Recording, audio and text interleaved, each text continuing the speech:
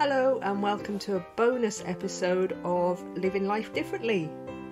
So we're Amy and Ali and we're the MahoJos, and today we're going to tell you a little bit about us and our story. And we're doing it today because it's the 8th of March and it's International Women's Day 2021. So woohoo to all the women out there and all the people that support women out there. We're actually taking the opportunity while Ollie's asleep, we'll talk a little bit more about him later, just to try and get this done.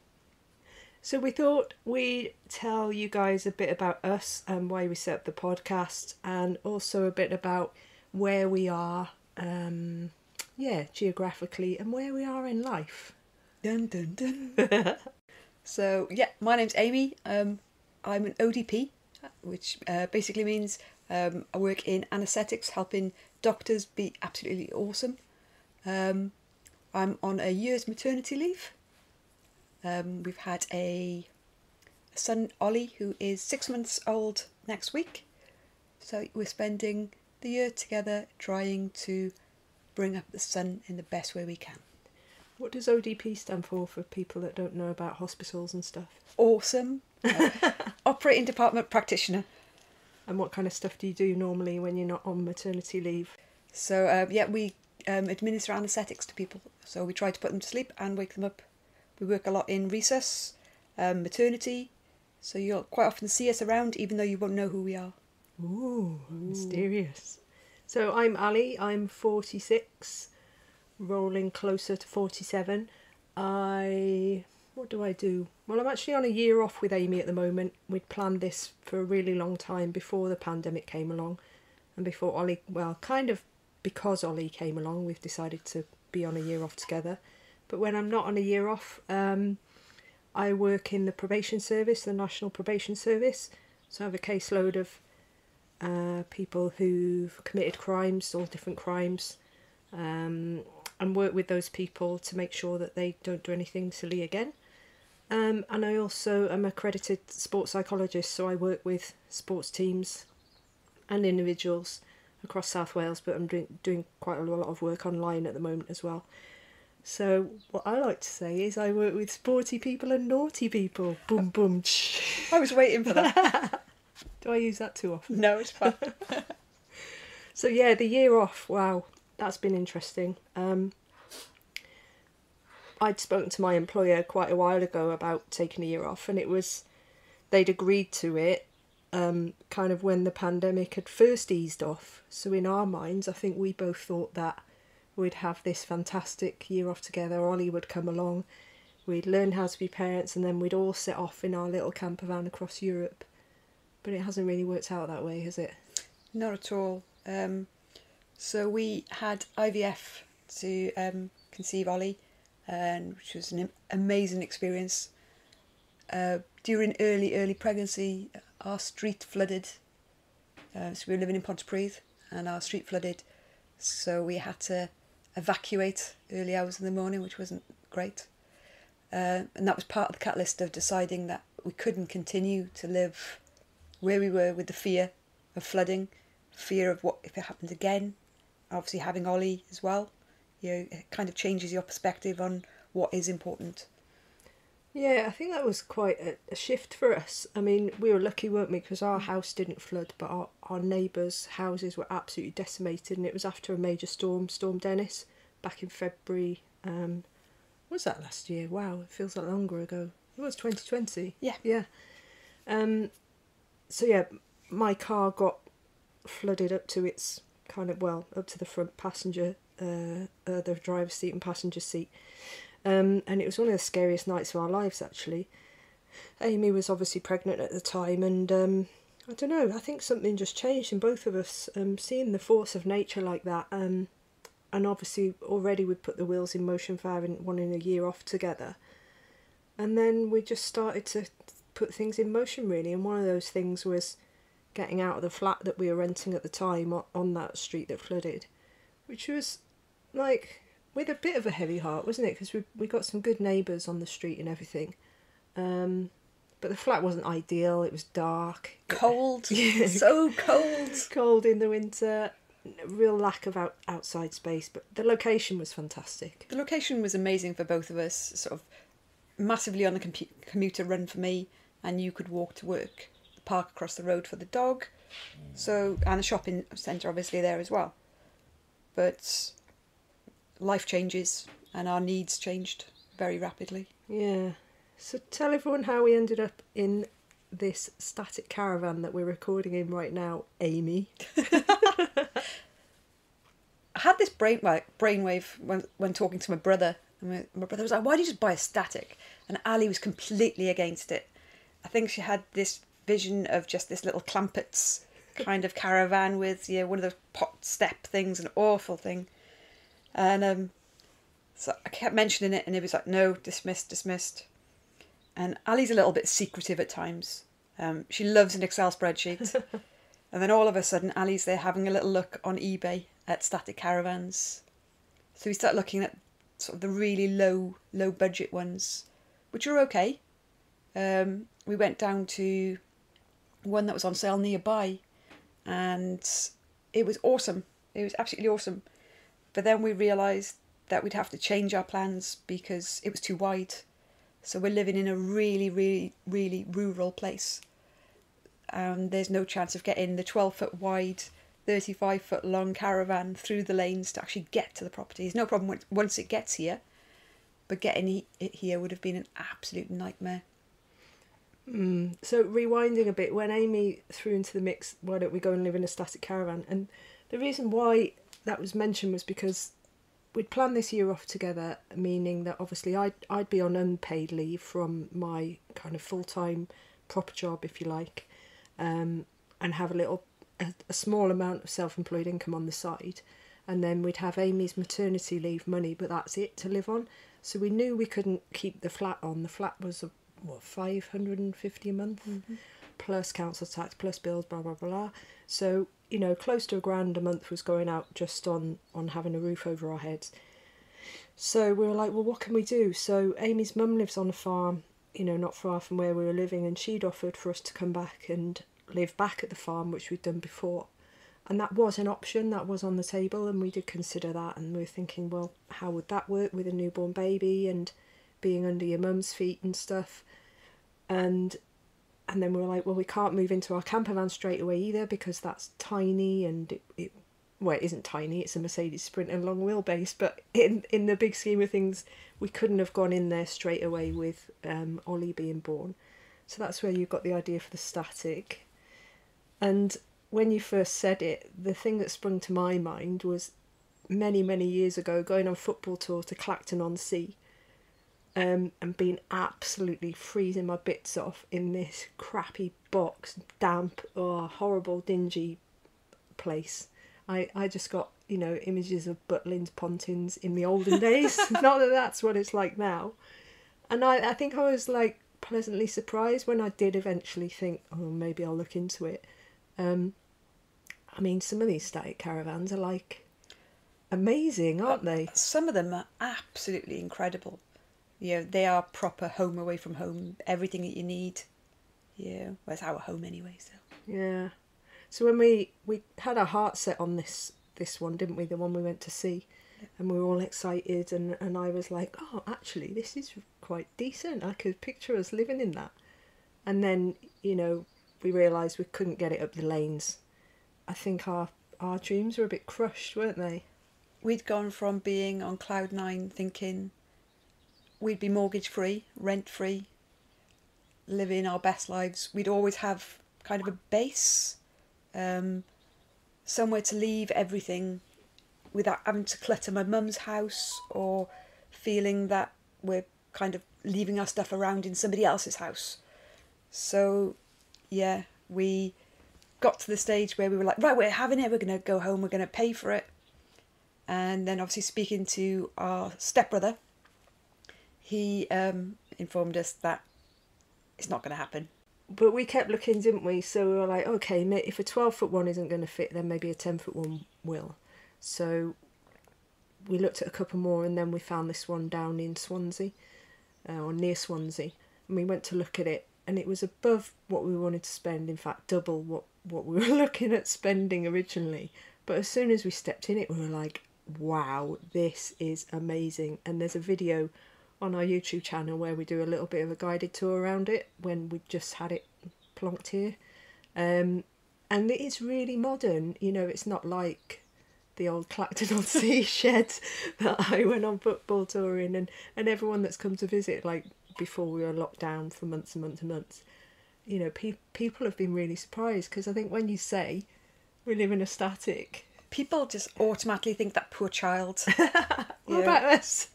We don't count anymore. It's the dog and the child.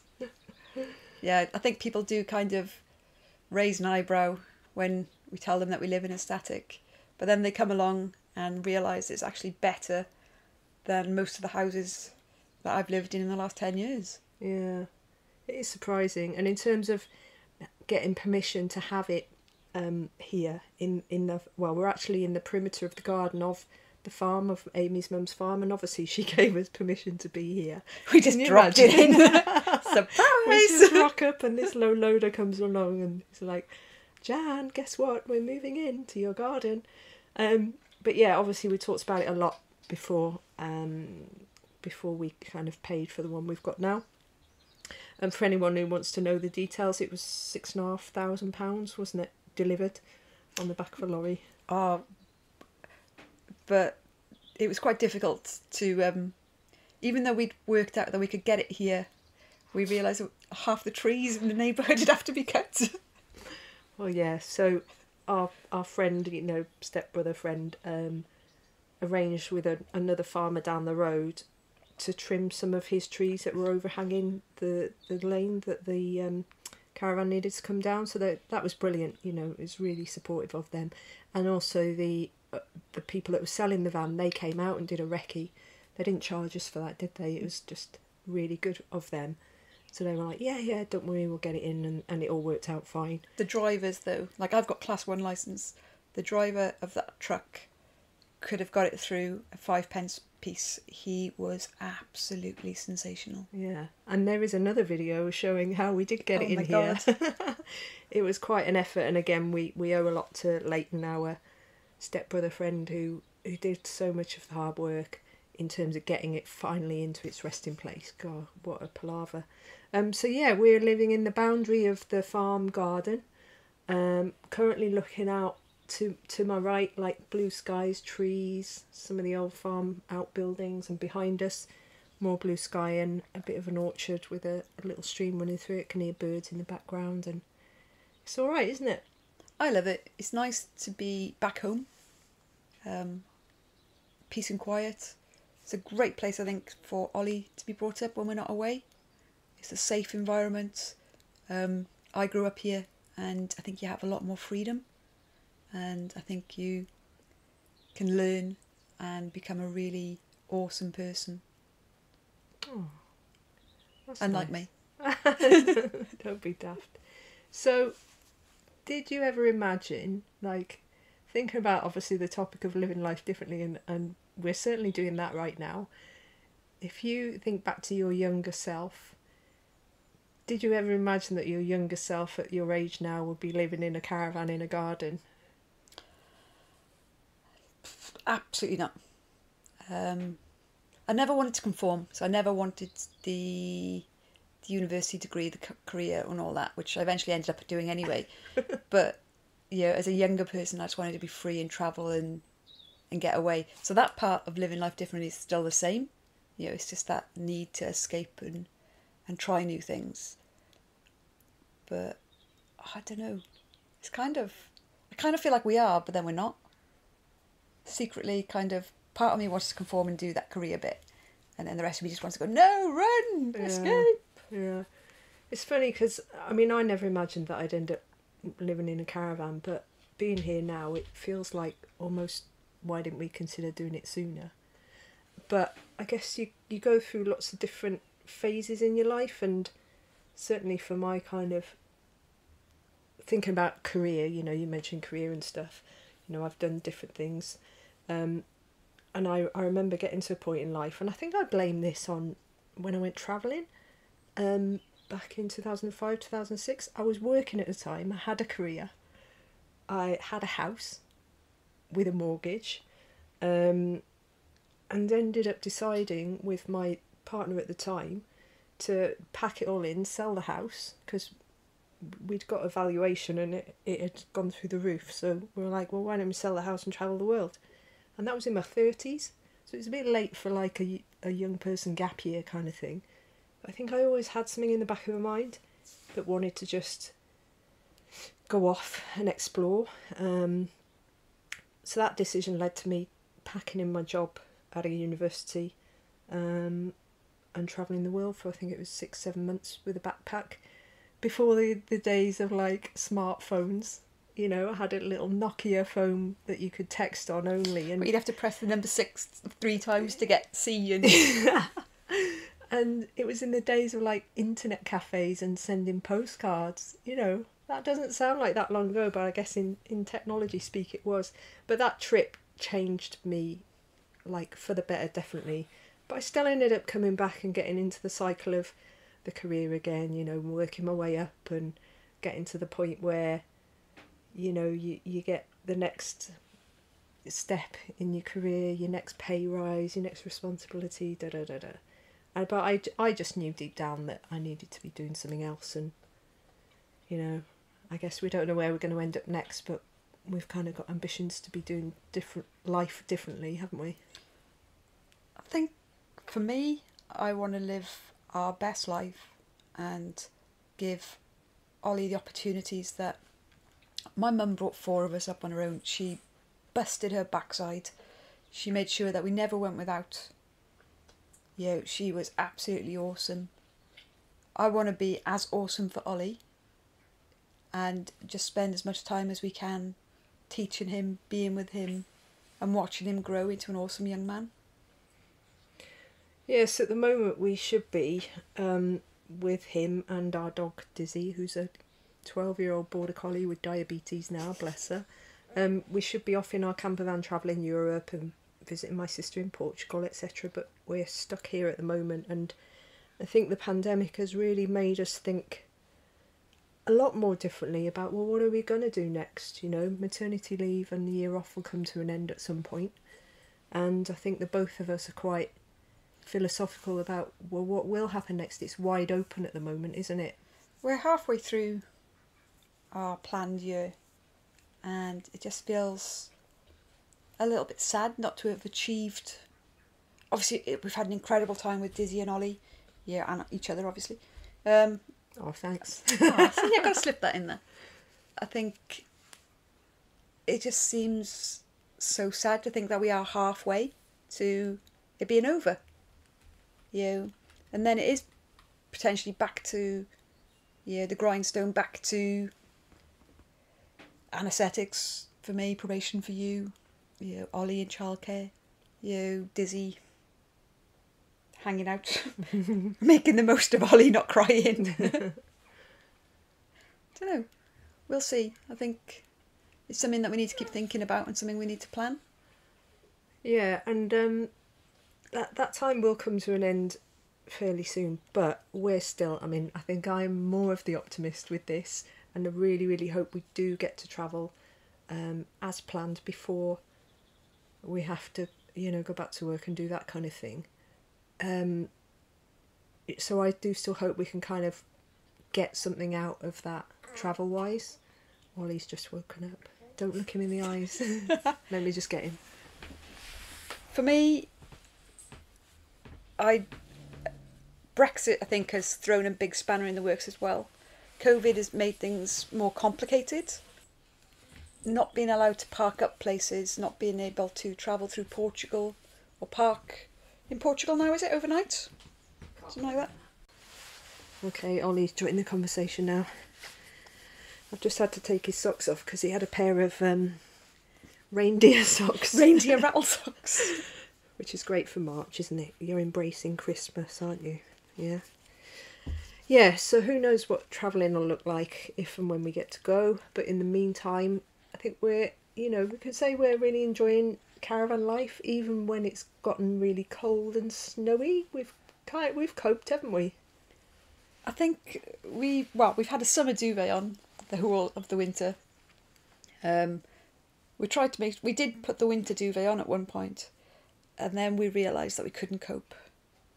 With Ollie in the room, we have to keep it between like 16 and 20. And with the winter duvet, my God, we were cooking. So at least with our thin one, if it gets cold, we know it before Ollie gets too cold. So yeah, and I think we'll probably do another video about how we've kept warm in the winter in the static caravan, and we've done a couple of things to keep it warm. We've put skirting around the outside, or well, I say we. Leighton did well, you did half of it. Yeah, Leighton did 99% of that.